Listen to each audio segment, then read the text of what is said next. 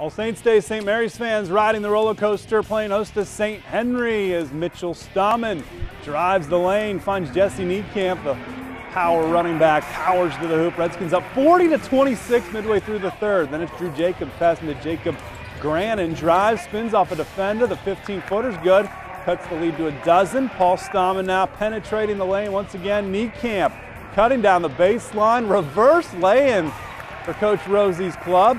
Derek J trying to shoot his team back into it, or at least dribbling here. Acrobatic pass to Randy Slife. The senior puts it up for the Rider bucket. Then Jay going to do it himself this time. Top of the key, behind the back dribble, step through.